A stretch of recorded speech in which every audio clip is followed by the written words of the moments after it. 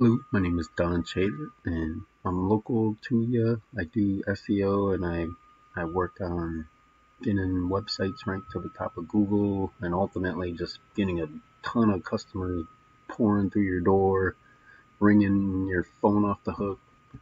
And but I just wanted to give you some free tips and tricks for your website.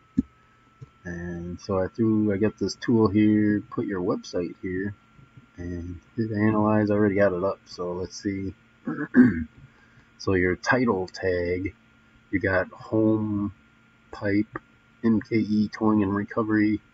So I'd get rid of this home, and I would spell out Milwaukee Towing.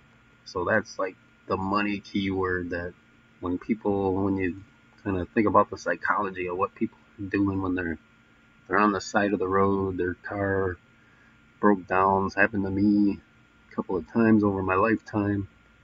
And crap, what do I do? And so I'm not gonna put in MKE towing, and I'm definitely not gonna type in home. And so I would put Milwaukee Towing and Recovery would probably be perfect, and whatever, and then maybe MKE Towing for your branding. Same thing with the meta description. I'd start out with MKE Towing and Recovery just to keep it consistent. And then same thing with these header tags, H1 tags. You got welcome to MKE Towing and Recovery. Again, I'd put like Milwaukee Towing in Milwaukee.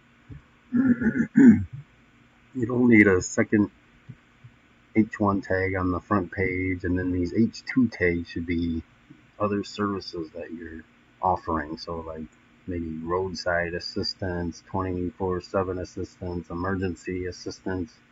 Those are all the money words that people are searching for on Google, and Google wants to give these people exactly what they're looking for. So this is how you tell Google what you do, who you are, and and once you make Daddy Google happy, he's gonna open up the floodgates. And so those are a few tips and tricks. I can help you with this. I do this for a living. Uh, I offer like money back guarantees, no risk, no stress, walk away anytime, no contract. So feel free to respond back, email me back if you got any questions or anything. And hope these tips and tricks help. Otherwise, have a good weekend.